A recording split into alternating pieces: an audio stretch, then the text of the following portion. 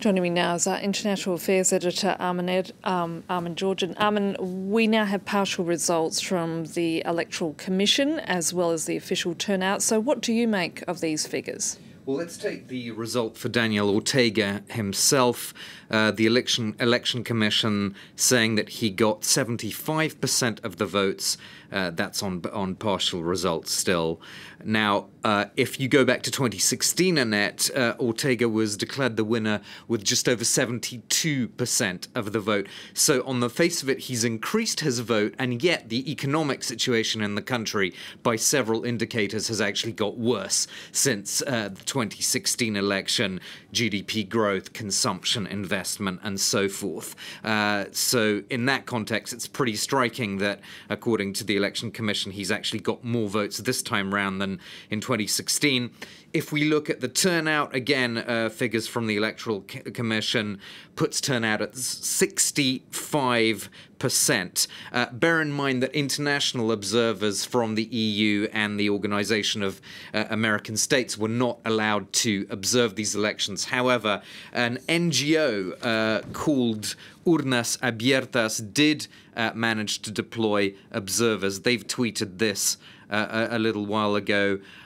So they had they observed 563 polling stations, and they have more than 1,000 observers. I'm not sure how they managed to get that into place, but they're reporting a minimum abstention of 79%, maximum abstention of 84%. So very different picture there from the official line. How do you think the international community is likely to handle Ortega in light of this result? Well, I think the EU and the US both have a very similar approach. So far, they've had targeted sanctions against individuals, so the classic mix of travel bans and asset freezes.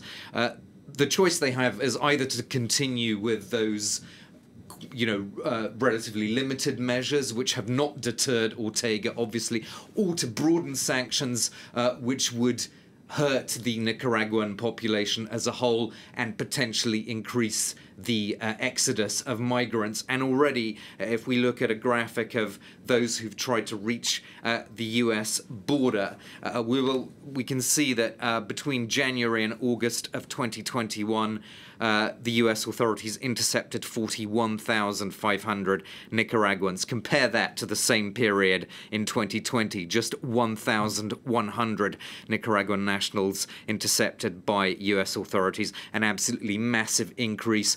If the US, the EU, or others really puts the screws on, really squeezes the Nicaraguan economy, presumably we're going to see a much bigger exodus. That would have consequences for Costa Rica as well, which already has very large numbers of Nicaraguans living there. So no particularly good option for the international community at this point. Armen Georgian, thank you.